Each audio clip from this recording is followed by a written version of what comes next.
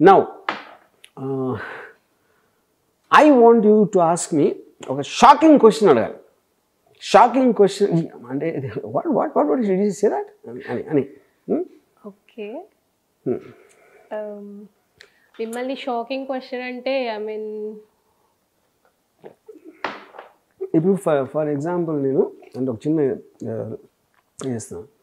నేను ఒక శ్రీదేవి గారు విపరీతమైన ఫ్యాన్ కాలేజ్ టైంలో. ఓకే, నేను ఫస్ట్ టైం ఆయన కలిసినప్పుడు క్షణక్షణం సినిమాకి నేను she's national big star and నేను ఎప్పుడు కలవలేదు అంతకుముందు. ఫస్ట్ టైం క్షణక్షణం సినిమా కోసం వెళ్ళాను.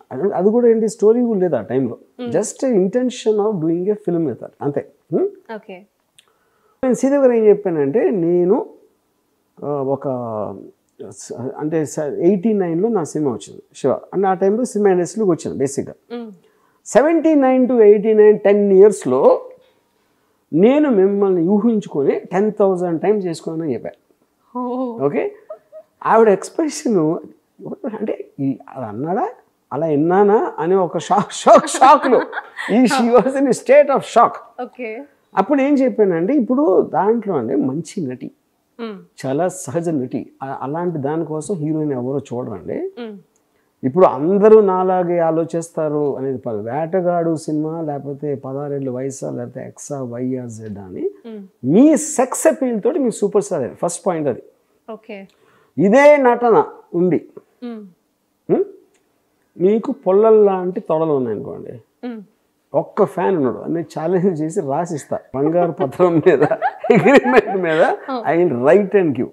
ఓకే, సో అప్పుడు ఆవిడ ఏంటంటే ఒక పర్టికులర్ అప్పుడు ఏమన్నాను, నేను అంత చేసి వాడు సినిమా తీస్తామంటే మీరు ఇప్పుడు సడన్గా ఎక్స్పోజ్ చేయడం మానేశారు. లాస్ట్ 3-4 ఫిలిమ్స్ నుంచి చేయట్లేదు for what ever reasons you know. అప్పుడు నేను ఇంత కష్టపడి మిమ్మల్ని చూసి మిమ్మల్ని రీచ్ అవ్వాలని వచ్చేటప్పటికి మీరు డెసిషన్ తీసుకుంటే నా నోటి దగ్గర కూడి తీసేసినట్టే కదా. కానీ ఓకే, మీరు నా నోటికి కూడు పెట్టడానికి రాలేదు, అది కూడా okay, that is your call, your wish. కానీ ఇదంతా విన్నాక నా మీద మనస్సు కరిగి నా స్క్రీన్ మీద మీ తొడలు చూపిస్తానికి ఒక్కసారి కన్సిడర్ చేస్తారా అంటే ఆవిడ she couldn't stop laughing. She started laughing like it's a big thing.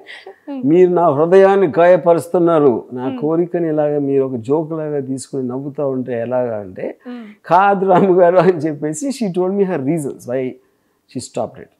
Okay, ఆ రీజన్స్ ఆవిడ పర్సనల్ ఆస్పెక్ట్. ఓకే, అయిపోయింది. సో నేను ఈ మొత్తం ఇదంతా ఎందుకు చెప్తున్నానంటే నాకు your thighs remind me of శ్రీదేవిస్ thighs. అది అందుకని ఆవిడ పోయారు కాబట్టి మళ్ళీ మీలో ఆవిడ తొడలు చూసుకోవచ్చని నాకు ఒక ఏమంటారు ఒక మళ్ళీ జీవితం మీద ఒక కొత్త ఆశ చిగురిచ్చింది. ఇదంతా దానికోసం చెప్పడం. Yeah, first of all thank you for the compliment sir. And మిమ్మల్ని ఇందాక క్వశ్చన్ అడగమని చెప్పారు కదా, సో మీ చెప్పిన దాంట్లోంచి నేను ఒక క్వశ్చన్ వచ్చింది నాకు. ఓకే, సో మీరేం ఫీల్ అవునంటే నేను అడిగిస్తాను. నేను దేనికి ఫీల్ అవును. ఓకే ఓకే రాము, యా థాంక్స్. నువ్వు లాస్ట్ టైం ఎప్పుడు మాస్టర్బేట్ చేసుకున్నావు? లాస్ట్ టైం ఇస్ ఆ రోజు. Can I hug you? yes I would love it. yeah yeah thank you sir. నేను ఇంకొక 10 days వరకు స్నానం చేయను. ఆ రాత్రి నిన్ను తలుచుకుని చేసుకున్నాను. Yeah that's true. Yeah okay. అరే వై ఆర్ యు లాఫింగ్? అప్పుడు నాకు లేని సిగ్గు మీకెందుకు? మీరు అడిగిన question I love that. I love the frankness and all that. అది జరిగింది ఆ రోజు. ఓకే. ఎస్. నా పాయింట్ ఏంటంటే ఇలా ఓపెన్ గా చాలా మంది మాట్లాడారు సార్ ఫస్ట్, బట్ అందరూ అలా ఓపెన్ గా మాట్లాడే డే ఎప్పుడు వస్తుందా అని నేను that's what you like. I love it. దీనికి ఒక చెప్తాను. మియా మాల్కో తోటి నేను గాడ్ సెక్స్ అండ్ ట్రూత్ అని ఒక తీసాను. చూసాను. ఓకే, దాంట్లో నాకు మియా మాల్కోతో మాట్లాడుతున్నప్పుడు నాకేమనిపించిందంటే, సో నేను తను చెప్పింది ఎందుకు మీరు పాన్ స్టార్ అయ్యారు అంటే, నా 16th year నుంచి I wanted to be a pan star. 16. కానీ లీగల్ ఏజ్ 18 కాబట్టి 18 వరకు వెయిట్ చేసి బర్త్డే రోజు పొద్దున్న లెగ్గానే మదర్ దగ్గరికి వెళ్ళి చెప్పిందంట, ఐ వాంట్ స్పాన్సర్. మదర్కి అసలు పెద్ద కోపం వచ్చి ఏం ఆడుతున్నావు అది ఇది అని అది అంటే, నిన్ను అడగట్లేదమ్మా నీకు చెప్తున్నా, అంతేగాని నేను అడగట్లా పర్మిషన్ అని చెప్పేసి తన పెట్టే బేడ తీసుకుని వెళ్ళిపోయింది. 16 years లో షీ టుక్ ఎ డెసిషన్. చెప్పింది 18th year because of the legal age. అది పాయింట్ అక్కడ. సో నేను మియా మాల్కోతో గడిపిన వాట్ ఎవర్ డేస్లో నేను 2 points అబ్జర్వ్ చేసింది. తనకు అంటే మనకేముంటుందంటే పాన్ స్టార్స్ అంటే చాలా సెక్స్ క్యాజువల్గా తీసుకుంటారు అని అనుకుంటాం. She takes it సోసే. అప్పుడు అడిగిన ఎందుకు స్పాన్సర్ కావాలనుకున్నావు, అది నెక్స్ట్ క్వశ్చన్. అంటే బికాజ్ ఐ లైక్ సెక్స్ అంత. And pan industry is the safest place to practice sex. ఎందుకంటే ప్రొఫెషనల్గా అన్ని జాగ్రత్తలు తీసుకుంటారు, బయట జాగ్రత్తలు తీసుకోరు కాబట్టి దాంట్లో యాక్సిడెంట్స్ అవ్వచ్చు, లేకపోతే ఎన్ని హెల్త్ రిస్క్స్ అట్లాంటివి రావచ్చు. సో సేఫెస్ట్ ప్రాక్టీస్లో అక్కడ ఉంటుంది కాబట్టి, and I want to live my life for having sex అని చెప్పింది. దట్ ఈస్ ద అంటే అంతకన్నా నిజాయితీ గల మనిషి నేను చూడలేదు. ఏది she doesn't drink, she doesn't smoke, she doesn't do drugs, she sleeps at night 9 o'clock. And she reads reading books all the time. Disciplined life. Disciplined, but she enjoys sex, ante. So what's wrong in doing sex? Because that's her choice. ఇంకోటి ఏంటంటే వీళ్ళందరూ ఎవరైతే రిప్రెసివ్ aspects ఉంటారో వాళ్ళు ఎవరైనా what ever, వాళ్ళందరూ ఒక particular ఏమంటారు దాన్ని, అక్కడి నుంచి వచ్చి అది తప్పు, సెక్స్ అనేది పిల్లలు పుట్టించడానికి, దానికన్నా ఇది ఇవ్వకూడదు అని ఇవన్నీ చేసి, ఇప్పుడు నా పర్సనల్ ఉద్దేశం ఏంటంటే సెక్స్ అనేది మీకు టోటల్ రీసెర్చ్లో టోటల్ దాని ఎవల్యూషన్ ఆఫ్ సెక్షువల్ థింగ్ అనేది మ్యామల్స్లో, నేను మనుషులు కూడా అంటలా, కంటిన్యూడ్ ఎగ్జిస్ట్. ఇప్పుడు ప్రతి human బీయింగ్కి limitation of life span ఉంటుంది. అది అక్కడ 50 చావచ్చు, 60 చావచ్చు, యాక్సిడెంట్ ఏదైనా చావచ్చు. బట్ వాళ్ళు ఏంటంటే నెక్స్ట్ జనరేషన్కి లైఫ్ కంటిన్యూ అవ్వడానికి, continued co existence of స్పీసీస్కి the only way it is possible ఒక బర్త్ ఇవ్వటం న్యూ జనరేషన్.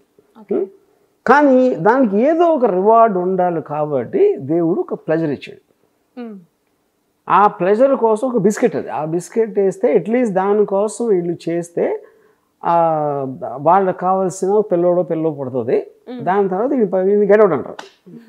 ఆ పర్పస్ నేచర్కి ప్లెజర్ అక్కర్లా, కానీ ఒక బిస్కెట్ ఇస్తేనే ఒక రివార్డ్ సిస్టమ్లో వచ్చింది అది బేసిక్గా. దాన్ని మనం వీలైనంత ఎంజాయ్ చేయకుండా మనం ఏం చేస్తాం, తప్పంట, పెళ్ళిలోనే చెయ్యాలంట, లేకపోతే ఇదంట అదంట అని మోస్ట్ అమ్మాయిలు మిస్టేక్ చేసేది. ఒక బాయ్ ఫ్రెండ్కి లాయల్గా ఉండి, ఒక మొగుడికి లాయల్గా ఉండి, దే జస్ట్ కంప్లీట్లీ డిస్ట్రాయ్ మొత్తం వాళ్ళ ఇది. సో ఈ జ్ఞానోదయం అనేది నాకు నేను చదివిన బుక్స్ నుంచి కానీ ఫిలాసఫీస్ నుంచి వాటిని ఒక కాలేజ్ టైమ్స్ అలా పెరుగుతూ వచ్చి ఇప్పుడు నేను ఒక చిన్న. సో బేసికలీ నా క్వశ్చన్, సో ఇప్పుడు ఇలా పెళ్ళి అయిన తర్వాత అమ్మాయిలు ఫస్ట్ నైట్ రోజే సెక్స్ చేయాలి అనేది సో మన పెద్దవాళ్ళు ప్రీవియస్ ట్రెడిషన్ నుంచి వస్తున్నది. సో మనం ఆది మానవుల కాలానికి వెళ్తే సో వాళ్ళకి అలాంటి రిస్ట్రిక్షన్స్ ఏం లేవు. బేసికలీ 1 female 1 male తోనే సెక్స్ చేయాలి అని. అండ్ అంతకంటే ముందు వెళ్తే సో బేసికలీ పెళ్ళి ఇవన్నీ కూడా ఓన్లీ హ్యూమన్స్కే ఉంటాయి, మిగతా జంతువులకి వేటికి ఉండవు. సో వాటికి అంటే ఐ మీన్ సింగిల్ పర్సన్ తోనే చేయాలి, సింగిల్ యానిమల్ తోనే చేయాలి, ఇలా ఉంటుంది. సో మనకి మాత్రమే ఎందుకు ఇన్ రిస్ట్రిక్షన్స్ సార్? ప్రీవియస్ లేవు కదా, ఇప్పుడు ఎందుకు ఉన్నాయి? ఇప్పుడు నాకు సీతారాం శాస్త్రి గారు నా సినిమా పాట రాశారు. ఇప్పుడు పెళ్లి గురించి మాట్లాడతా, కోతికి ఉందా కుక్కకి ఉందా ఈ పెళ్ళాచారం అని రాశాడు.